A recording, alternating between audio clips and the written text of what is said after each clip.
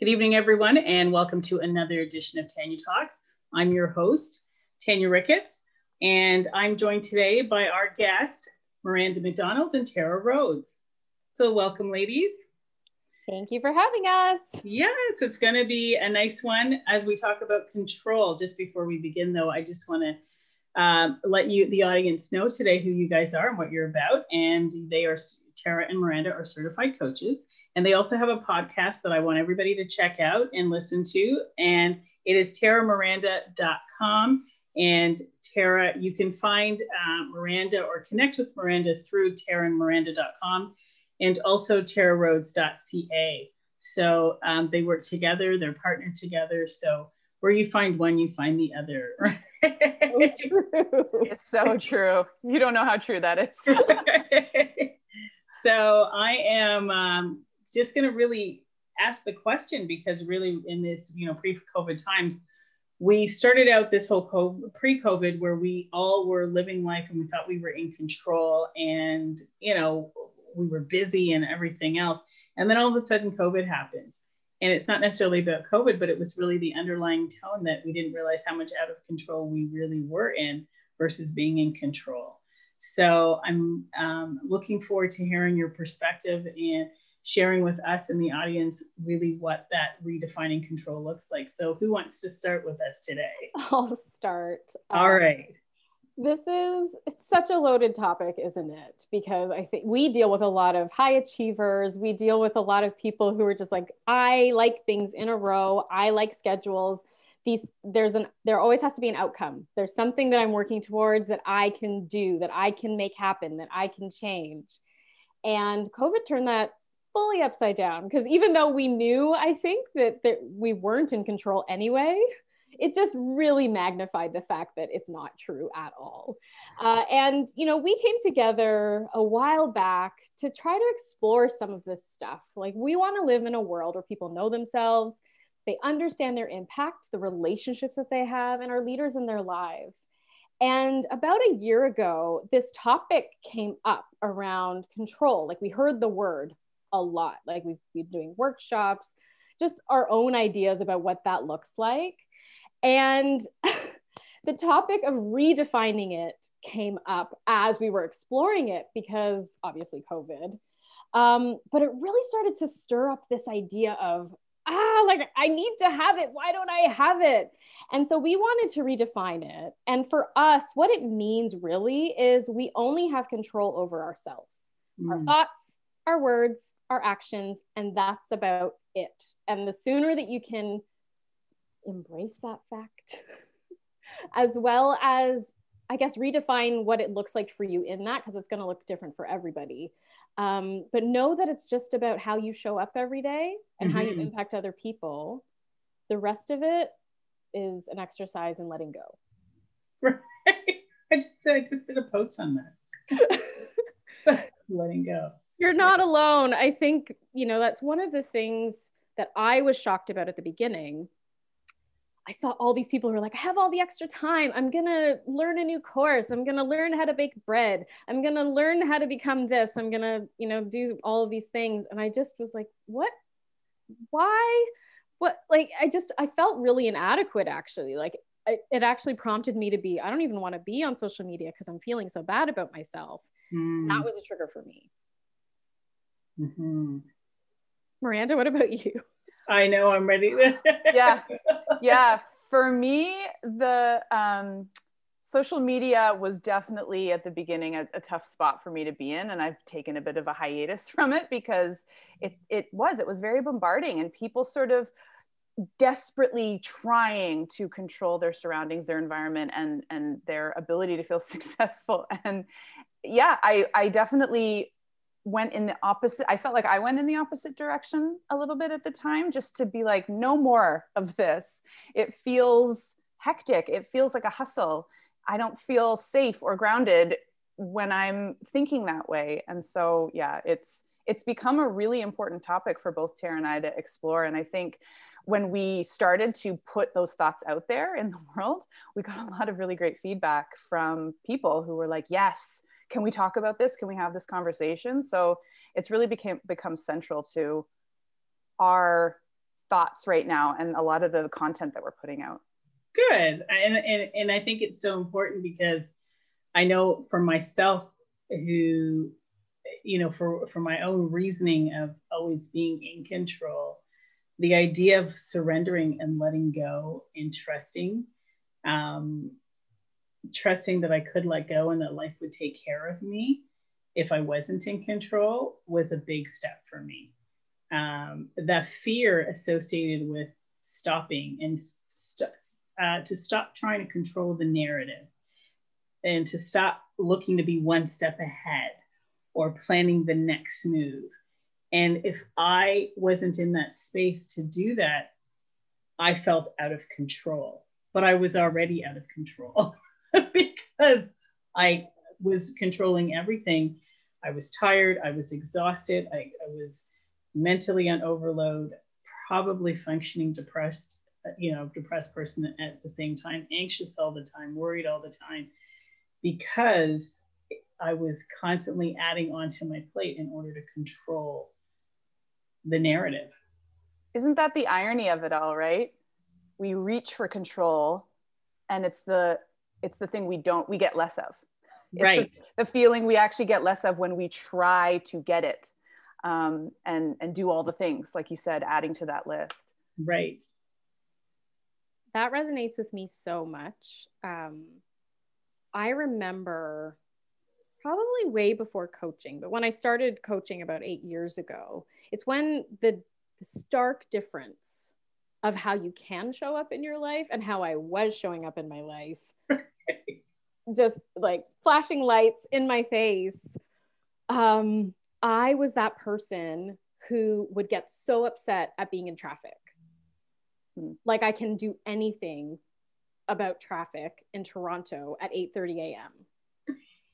Right? Like, and I would sit in my car and I would be like, why?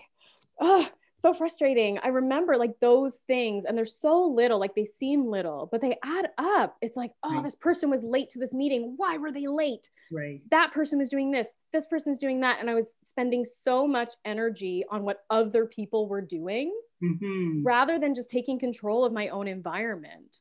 And when I say that, for those of you who are like, skeptical, we're not saying ignore what's going on outside, but that the control is all within your control of how you take care of yourself, how you set yourself up for success in a day, the things that you're doing to make sure that you're of right mind, that you have taken care of yourself, all of those things that seem so like, oh, it's too easy to do that.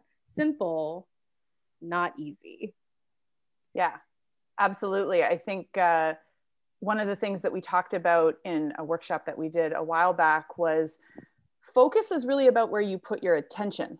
Or sorry, not focus. Control is really about where you put your attention. Like it's what you are focused on that allows you to feel that sense of control and not control. And if you're deciding to focus on all the things that are not in your realm of control, then you're going to feel out of control a lot of the time. And it's releasing the expectation of whatever it is. I think expectations have a lot, like, Tara, when you talk about being in traffic and it's 8:30 in the morning, and it's that expectation in that moment of what you're expecting versus just being present and allowing that moment to be that moment. You're simply in traffic. Not attaching anything to the moment. I think if anyone has ever done an Enneagram, like I'm an Enneagram 2, classic helper. I want everyone to be okay. I will put everybody before myself. And so I have high expectations of how people are going to respond back because I'm like that. I'm a greater good person.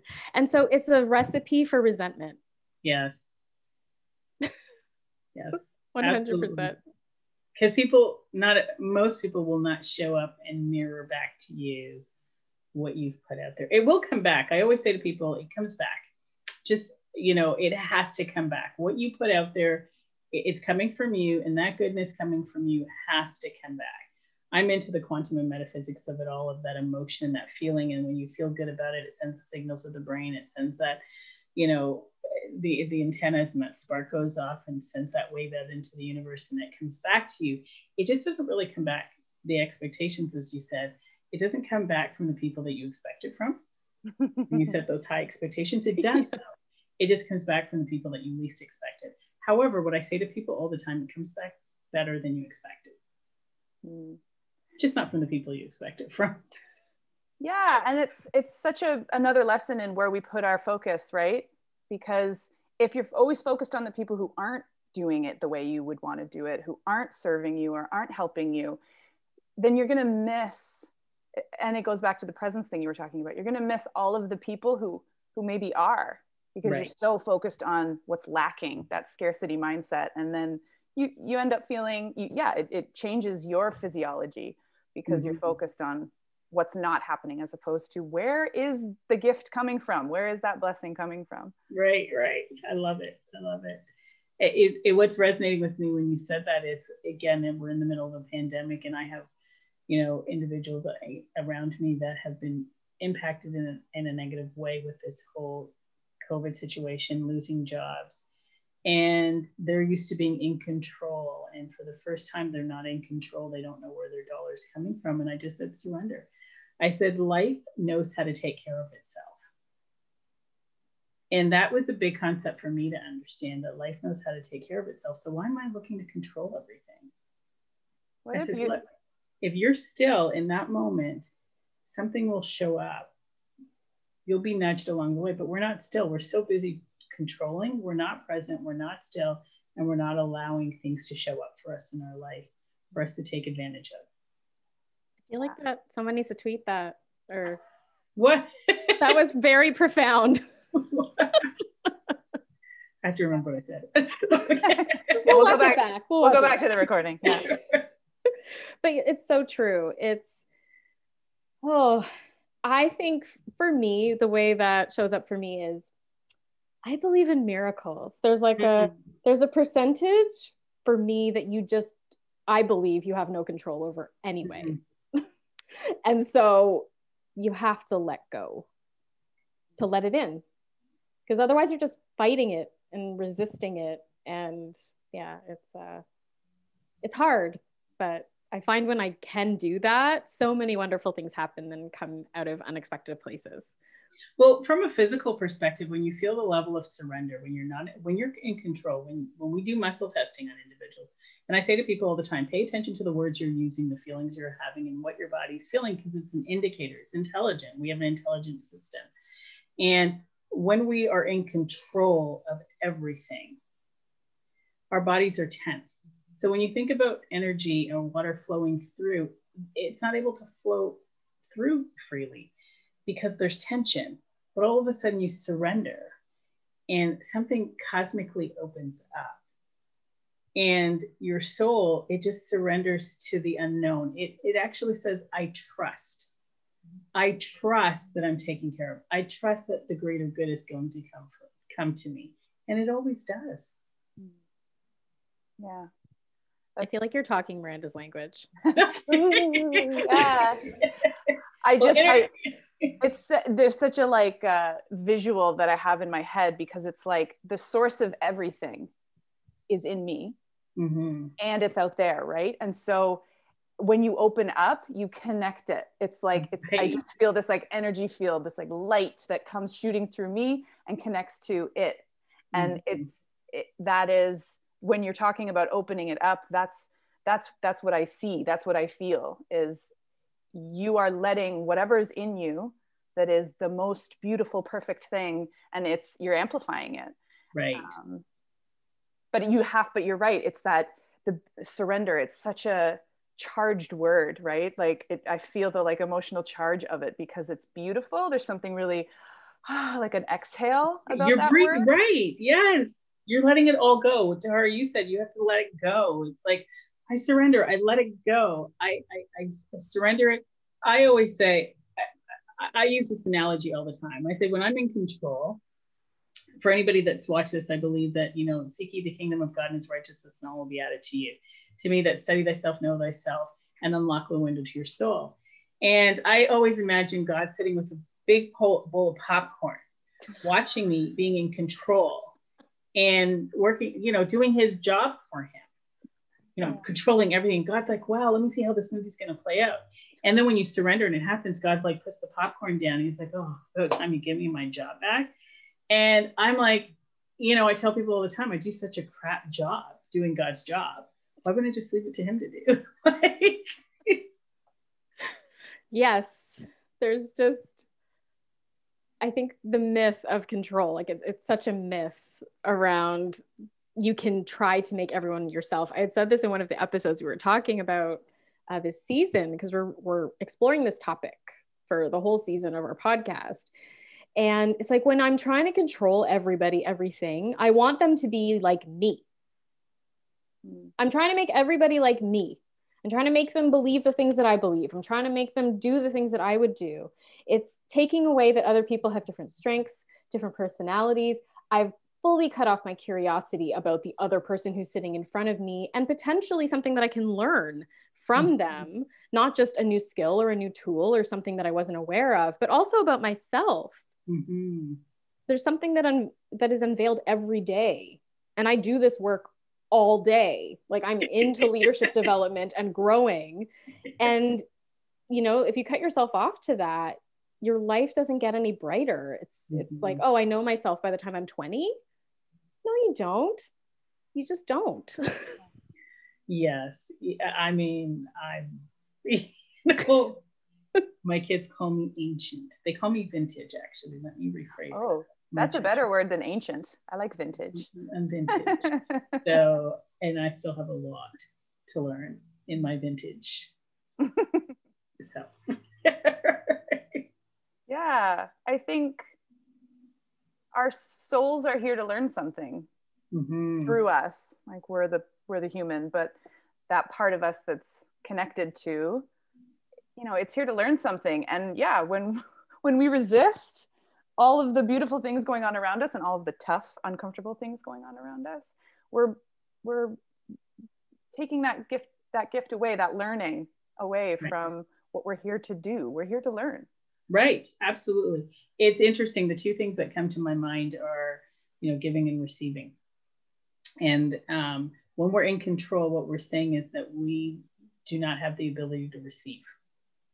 And I made a big note about it, because it was something I found myself saying over and over again the last couple of weeks. Was the most unselfish thing we can do is learn how to receive. And that means that we have to surrender control on what it is that we're receiving. Energy goes through one hand and comes out the other. You have one hand to give, one hand to receive, whichever way it goes. I don't know which way it goes. And I find that when you're in control of everything, you actually stop the movement of energy to flow in a fluid, just to circulate. So, and here's what I want to make sure that everybody understands. It's not that you take a passive role and you don't do anything. There's a detachment from it. So when you're controlling a situation, the expectations, Tara, as you said, there's an expectation. So you're doing something with this expectation that you're going to be set up for failure, because you're going to be disappointed every single time. But when you're doing something with that level of detachment from it, then you allow, as you say, Miranda, you just allow the learning and the experiences and the beauty to just surface right in front of you. Yeah.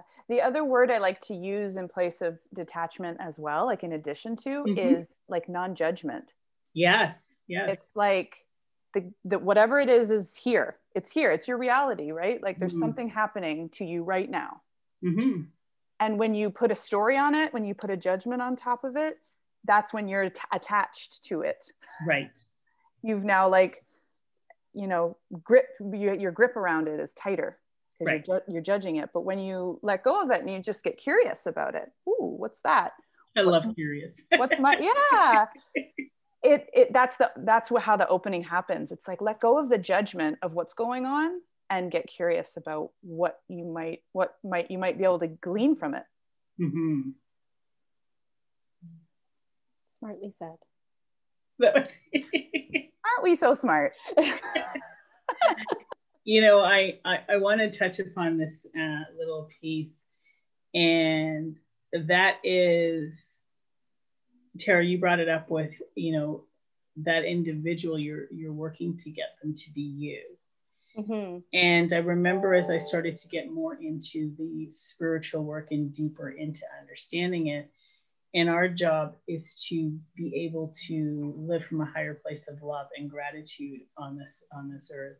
And I found that there's a lot of resistance, and it's not only just us looking for them to be us, it's us not knowing how to receive love and to receive gratitude. It's a really deep concept that I lose people when I explain it. So I'm doing my very best to navigate through this one. The idea is to spend your time learning how to interact with people from a place of truth and self-love of you. So it's about being in alignment with the truth of who you are. And when you can be in alignment with the truth of who you are, all those people that you are with, you won't have an expectation because you will be too busy offering the truth of who you are, sharing that piece of who you are. Yeah, I mean, that makes perfect sense to me. So you didn't lose me. We are constantly dancing around this. How do you show up, wherever you need to show up, as you, the real you, not the masks and the stories that you've been told to be, but the actual beautiful person that you are? And I would add to that the greater good, which requires us to be the bigger person. And I think that is where most people have the problem of letting go, because you are going to have people who yell at you. You are going to have people who disagree. You are going to have people who, you know, disparage you online, etc. I could keep going. I mean, we live in 2021. This has been probably, I would say, the ugliest year, just ugly, not from what's going on in our pandemic world, but just people are at a low of, I want to blame somebody because that's all they have control over, or at least that's what they feel they have control over. So a lot of name calling, a lot of like, but it's their fault, it's not my fault, trying to like push it onto other people. But then we lose our personal power. Yeah, exactly. So it's really, you're actually letting go of your control when you're doing that, because you're putting it on other people rather than, how do I want to be right now? Like, would I want someone to do that to me? And maybe some people do. Like, I don't want to speak for everybody.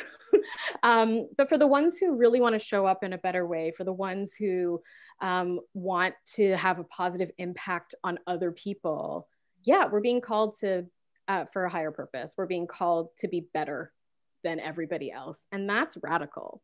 Mm-hmm.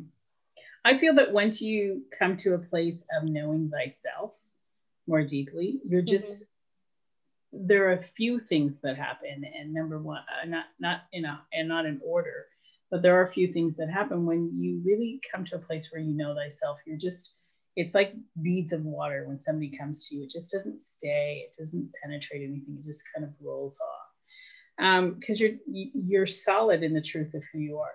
In addition to that, when you come to knowing that deeper part of who you are, and you live from that emotional state of the truth of who you are, you actually don't attract people that reflect that. You actually exist as that reflection of the energetic feeling on the inside. And I look at people when people are picking fights with me or saying stuff, I look at them and I actually say to them that, and this is, I guess, my control, because I'm just not in control of them, as you guys said earlier on. We're not in control of their thinking, but I always let them know I'm not going to engage with the fight that you have going on in your mind. I'm just not going to participate with it. And it's empowering for me, because then it doesn't, I love myself that much that I'm not going to put my energy into that and distort my cells, because I deal with it on all levels, mentally, emotionally, spiritually, physically. And I'm distorting my cells when I engage in that act of lack of self-love. Trying to gain control by proving my point or getting my point across. My body's tense. Yeah. I won't do it. I love myself way too much to do it. And how long did it take you to get there? I'm not sure. I think I say to people, I was an interesting individual. I've been on this path since I was in my preteens. I was studying Zen and Buddhism, just trying to figure out and make peace in my life as to why I was homeless, why I was everything, and I couldn't figure it out. So I've been on this journey for quite some time. I think when I started to understand that my narrative was don't exist, the environment that I came from was don't exist. I was existing in a world that said don't exist. And I was always fighting with somebody because I was fighting to exist. Right. And when I came to that realization, and again, I don't know when, I don't know if it was 10 years ago, 20 years ago, if it was yesterday, I just know that I just got to a place where my soul was tired of the feeling. I think when your soul gets tired of that feeling, and you stop fighting for yourself. And again, the surrender, where I just surrender to the fact that I'm existing. And I decided that this is what I wanted for myself. And I didn't know how it was going to happen. I didn't understand how I was going to exist. I didn't know what it looked like. My entire narrative was don't exist. But I knew in my heart that I felt on a deep emotional level that I was ready. I was ready to exist. And then it just started to maneuver and life started to readjust. And I had to be still and let go of a lot of things in order to be able to recognize when life was showing up saying, I need you to exist right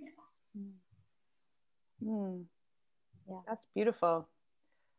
What a very, very beautiful story that is. And I feel that everybody is there. Yeah. Something that has been popping into my mind as you both have been speaking about this,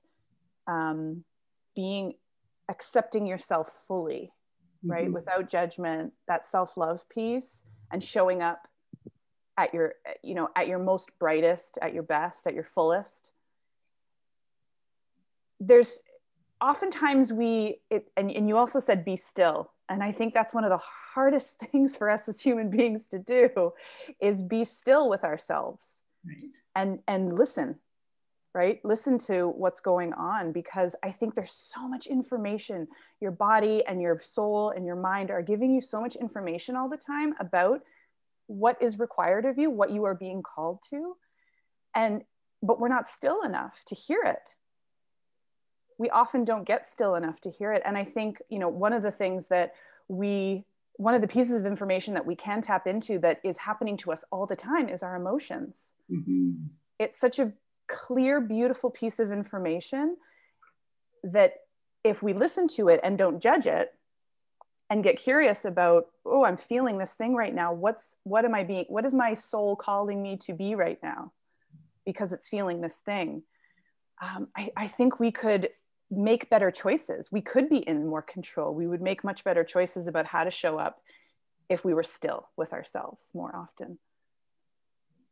Yeah, I think part of that self-love piece is appreciating all that you are. Yes. Right? Like we all have stories, some true, some not, but we have stories. And we come from different backgrounds and we have different ways of looking at the world. And instead of, getting upset at why you're upset, just appreciating that you're upset. And you may have some work to do in that vein. Like that might be a recurring theme for you, the what you're upset about or angry about or frustrated about. Right? I know those are the lessons that keep coming up for me every so often. And it's information. It's not about judging. It's just being able to name it and get curious about where it's coming from. Because I think we take a lot of it at face value. That person made me mad. Yeah. It's their fault that I'm mad. It's actually not. It's most likely related to something that you have not resolved from way back in your past somewhere. They just triggered what you believe about yourself. Yep. That's all it is. They brought it to. I'm listening to the two of you use the words curious, like you're curious, and curiosity is a great place to be because there is no judgment. There's no attachment to it. It's just a level of, it's playful. I like fun. Anybody knows me, I like fun, and it has to be playful for me and exciting and an adventure. So it's like, if we take it from that, it becomes, all right, what are we going to discover today? What are we going to find out? All right, so I'm mad and I'm angry and I'm this, and where's it coming from? Well, let's explore it. What I know is that your body is so intelligent that it's always looking to come to a healthier place if we'll allow it. So when that emotion is coming up, I call it emotional plaque. That emotional plaque, it's being picked out and it's surfacing because it wants to come out. It wants to detox. That unhealthy thought, that unhealthy feeling, all that stuff, it wants to detox. So let it come out, like embrace it, enjoy it. Be like, yes, I'm angry. This is why I'm angry. It's coming out. Like it's not taking residency up in my soul and in my spirit. Mm-hmm. Yeah. And I think that's where, it's not just about that, because you are going to have to do something about it. You Absolutely. are going to have to say something. You are going to have to explore it. And that's usually, so first it's going wrong with the judgment in it, but then you're unleashing all of that unworked stuff on other people. And that's not healthy. Right. Like it's all not healthy, but especially when you're taking it out on others. And it's not to say, because I was that person for sure, taking it out on others. Welcome to the club. And I would justify it with, you don't know me. You don't get me. You don't understand.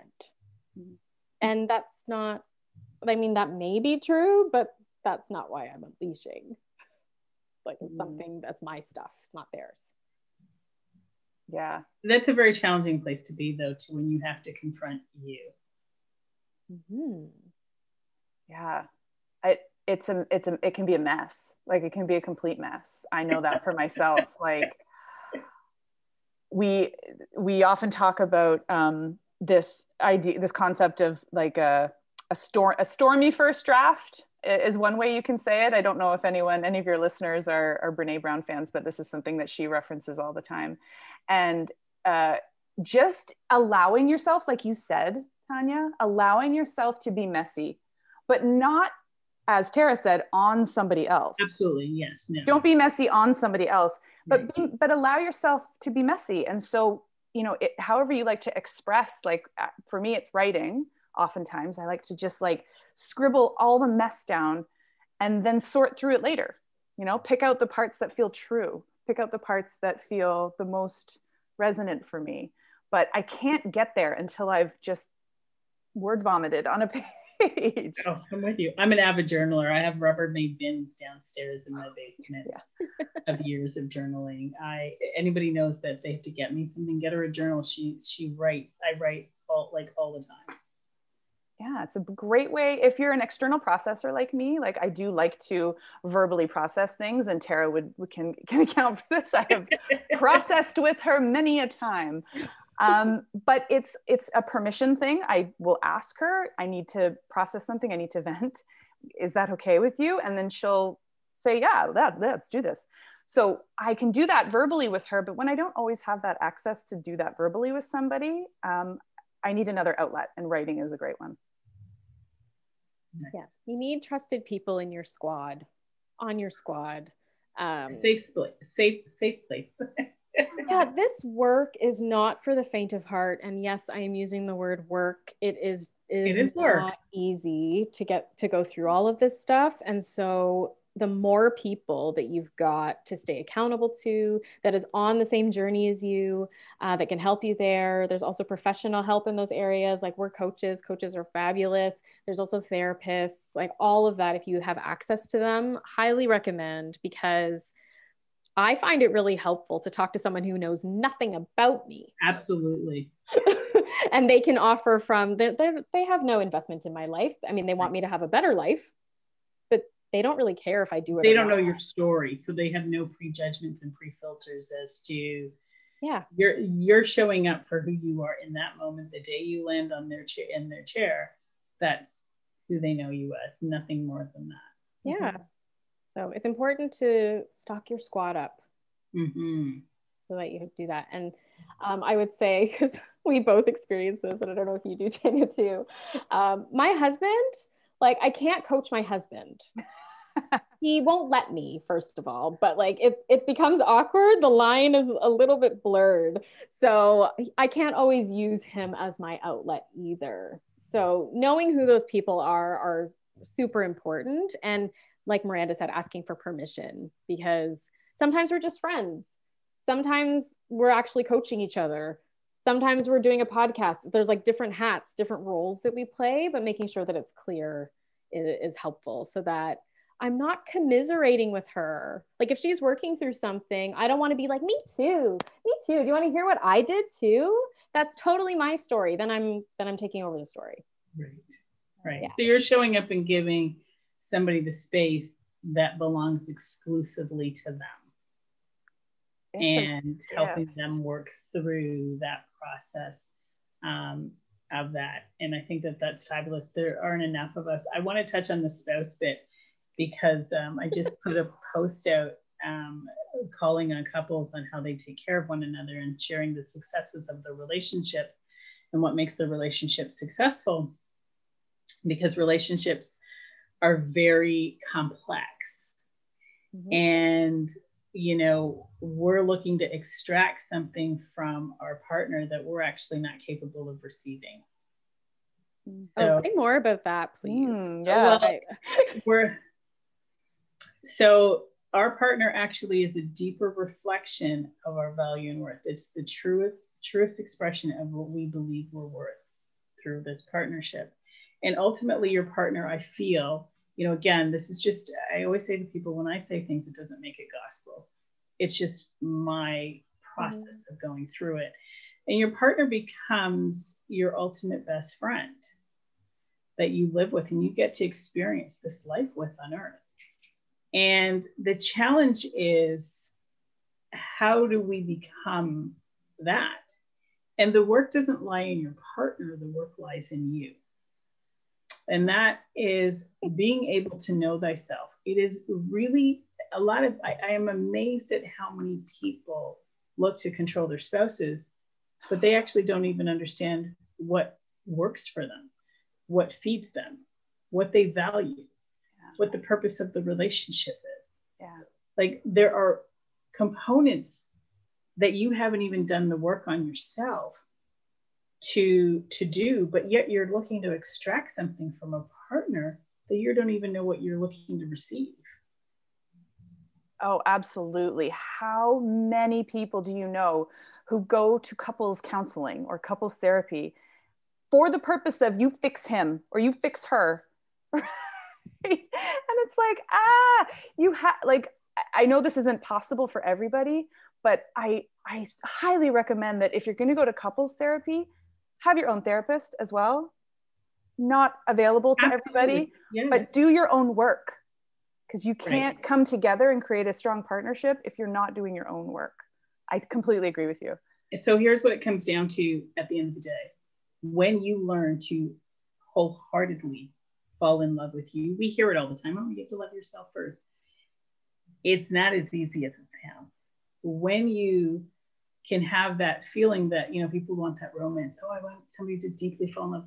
When you can look at yourself in the mirror and feel it on such a level of passion and passion for you, where you look in that mirror and you're like, God, Tara, I love me. Like, you know, Miranda, I'm so in love with me.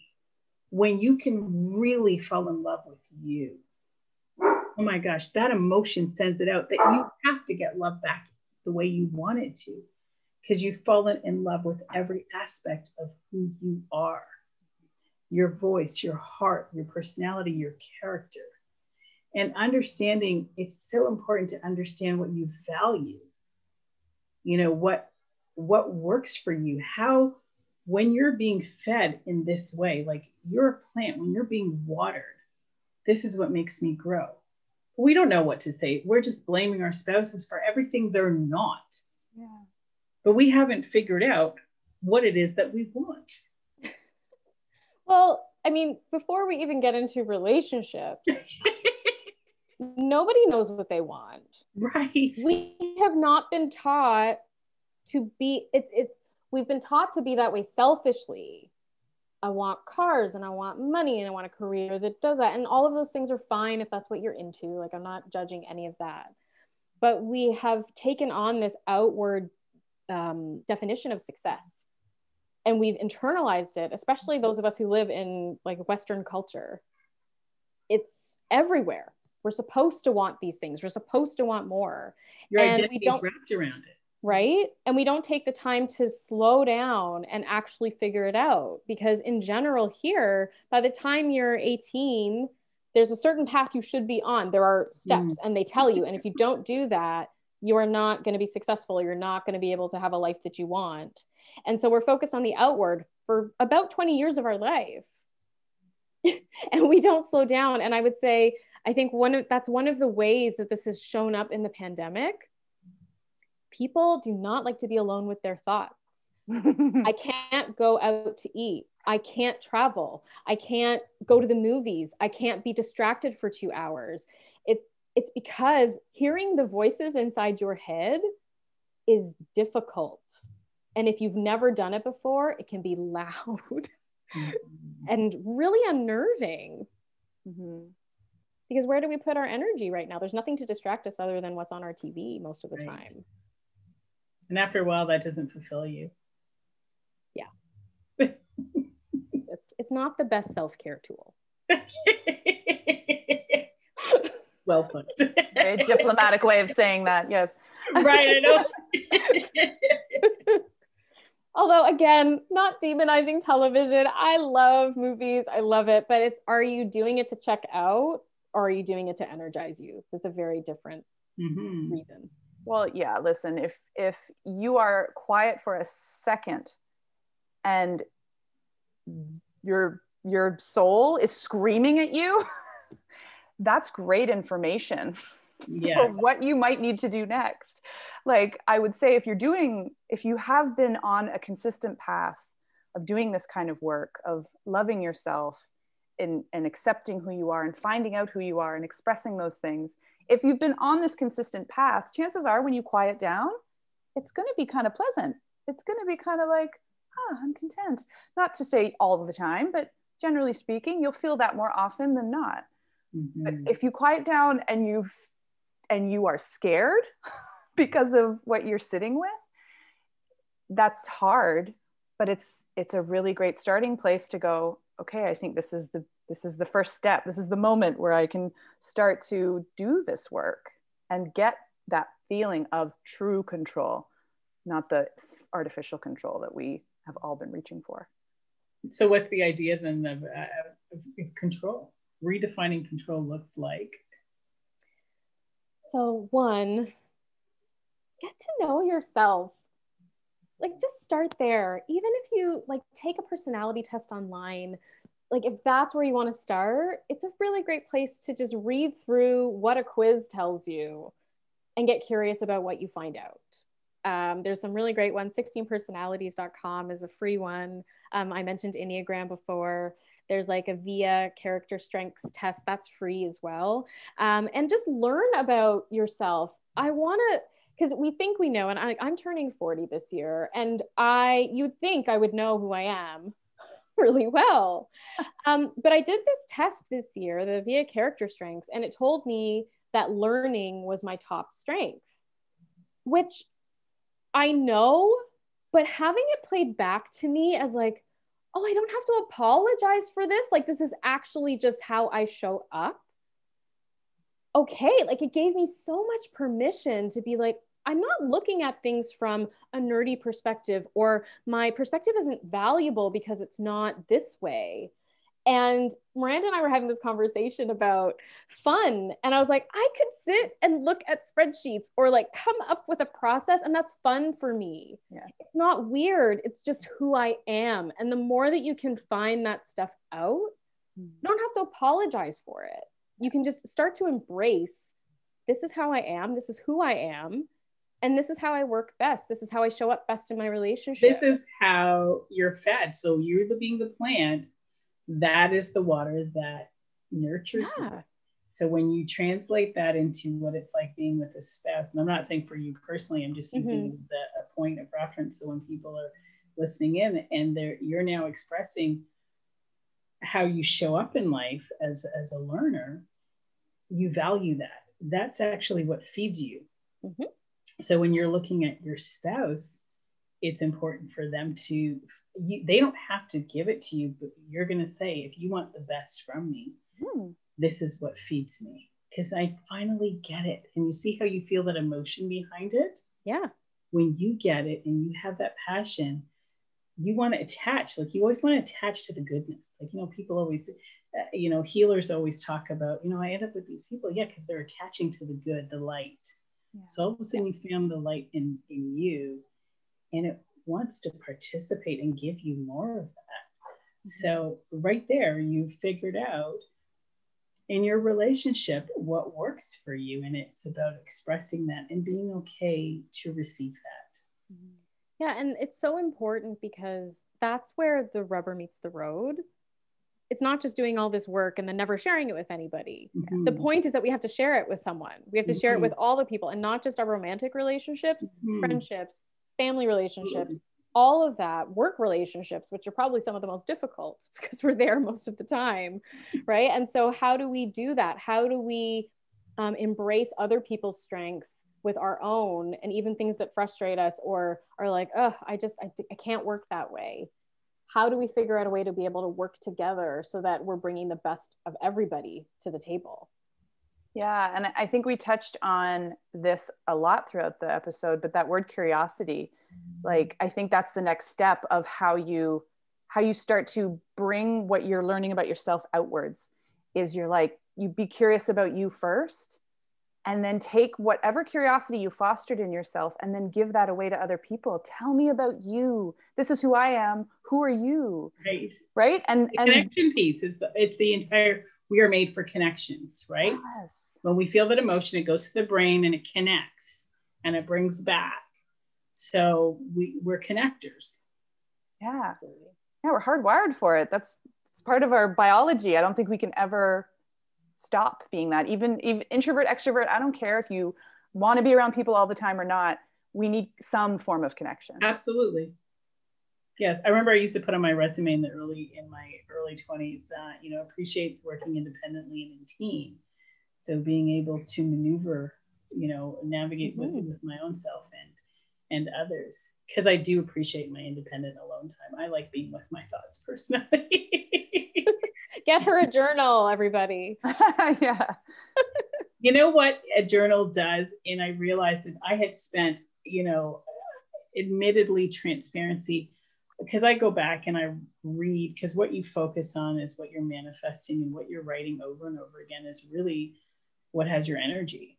And I remember reading I was like, oh my gosh, I must have spent 8 years writing the same story. I was like, no wonder I was stuck. I'm writing the same story. And I remember opening up new books, new chapters of my life, I call them. And I remember opening up a new book and I was like, okay, my intention in this is to create a new narrative. And then I would get halfway through and I was still back to the other stuff. That program I was on autopilot. It took nothing to trigger. So I'm going to add this little twister into it. So when we're in our mother's wombs, our mother feels an emotion. She feels that emotion. It sends signals to the brain. The brain releases the chemical into the body and it feeds us. We come out of our mother's womb and all of a sudden we're like, okay, well, where's that chemical? I'm addicted to it. So we start to create events so that we can start feeling that drug rush, that chemical, that emotional, that sends a signal, lets the chemical out. We're looking for that. So what do we want? So no wonder I'm writing. I need my fix. It has to happen. So when we wake up to what that fix is means for know thyself and what that fix is for you, then Tara, as you said, it takes work to change that. So much work. And sometimes you need that outside perspective, like we were talking about, that squad of supportive people in your life who you can be vulnerable with and get stuck in your little loops of thoughts. Yeah. But they can hear it and go, I think you're stuck. Right. Because we can't always recognize it when we're there. So it's really helpful to have an outsider go, wait a minute, I've heard this story before. Are we back there again? Right. And in a loving way, because it's so nice to be able to have that. It sounds like you two have that in each other. So it's great. It's fabulous, where you hold each other accountable in love. I love you so much that I'm going to help you and be alongside you and just be there, the anchor for you. We're going to get through this. It's always about the we, the collective. We're going to get through this. I'm with you. Yeah.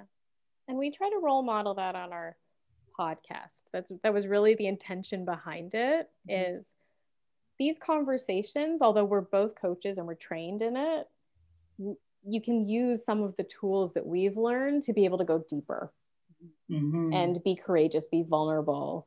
And the fact that we know each other so well is like, I actually know you want more than that. I'm going to challenge you because I know you've told me you want more than that. You want better than this. And I'm not being mean about it. I'm just holding your standard. Yeah. That's important. It's so important. Yeah. I remember getting to the point where I have seen enough clients to understand that it started to become really easy, at least for me in my life, to watch people identify what their program was, how they got there, where they were, but they didn't have that space to show up as the powerful individual that they are. And they didn't have space to be able to voice and say, hey, I'm great, I'm awesome, I love me. And that left a gap between transitioning from all that work that they were doing and moving into the next stage. So I think it's so important to be able to have that space and support of individuals who are comfortable hearing about the you that has emerged, the truth of who you are, being able to talk in the language of the truth of who you are. I think that's important to have that, because you have to practice being the truth. It's the work. Absolutely. When those stories reemerge, it's not about shaming the person, like shame on you, you're back in that place again. It's about inviting the best of them forth and being like, you're better than this. You're made for more than this. Shame doesn't motivate anybody. No, not at all. Not at all. I like when Oprah released the shame. She's like, yeah, I'll tell you guys before anybody else does. That's where she took her power back. Totally. Let me just tell you, the tabloids can't say anything about me that I haven't said about myself. That is so there, that's the control, but the surrender to it's the surrender. And what I like about it is that there's something about, you are actually more in control when you surrender and you let go. You can see to it. That's a lot to wrap, because like even when I'm thinking about the words, I'm like, right, let go, more control. Like I'm trying to make it make sense to me. But I know there's probably people watching that are like, I don't even know what you are all talking about right now. Like, how do we make it real for you? The thing that's coming up for me is start with you. Like start with you. Start with finding those things that feed you. Start with exploring how you can show up more confidently, that nothing outside will make you waver. What are those things? Spend time finding out your values, finding out your mission. Why are you here? What are those things that drive you? Google it. There's so many resources out there from everybody. We highly recommend Brene Brown. Simon Sinek is another one.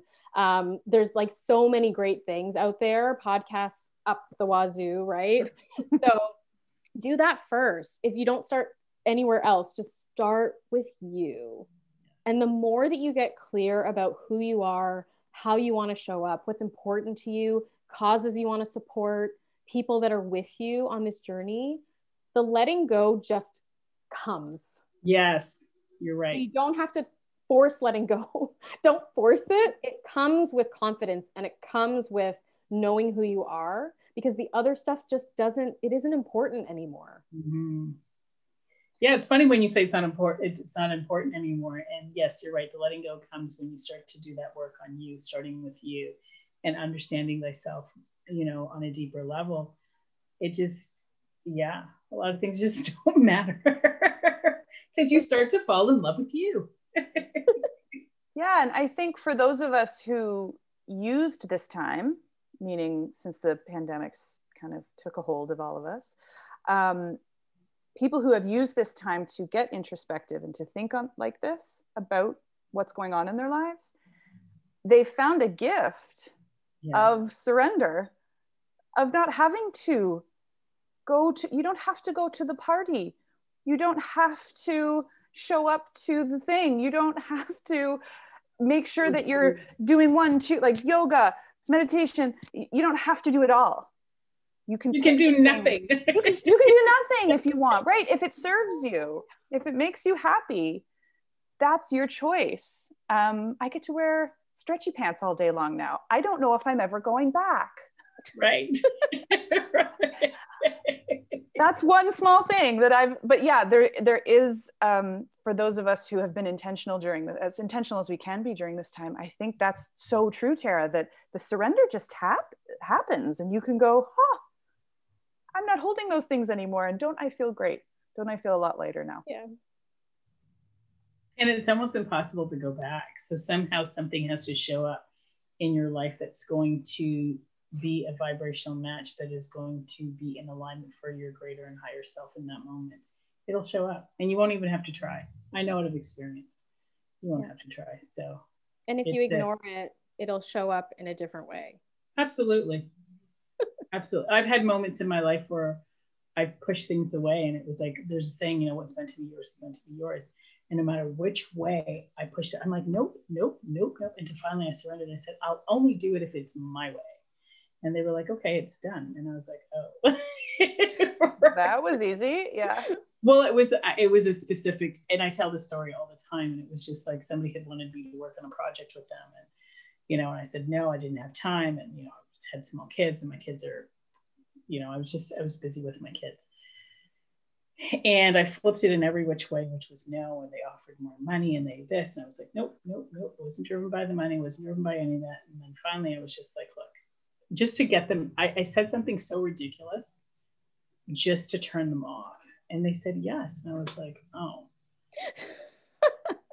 I really did say something. I don't even tell you how ridiculous it was, because my husband was like, are you nuts? And I was like, no, I wanted to turn them off, but I guess it was meant to be mine. I surrendered to it. I just said, okay, here, but here are the parameters in which I'm going to do them, knowing that they were going to say no. And they said, yeah. And I was like, oh, okay. And then you were probably like, I should have asked for more. No, it was ridiculous. I got it. But we got a minute left here. So any last quick, 10-second thoughts for anybody out there? I know, Tara, you had given a really good example. Miranda, I'll leave it to you. All right. Well, I think for us, I just want to repeat actually what Tara said at the beginning. This whole conversation was about know thyself, understand your impact on others, and be in right relationship with people, and be a leader in your own life. Yes. That's the world we want to live in. Mm-hmm. That's what we're trying to create more of. And if you're with us, join us, because we would love that. Yeah. Right. So you're going to find TaraMiranda.com, and that's no and in between. So TaraMiranda.com. You can find their podcast on their website. You can also message them and contact them through that website. If you're looking to learn how to redefine control in your life, they would be happy to work with you one-on-one so that you will have the opportunity to do that.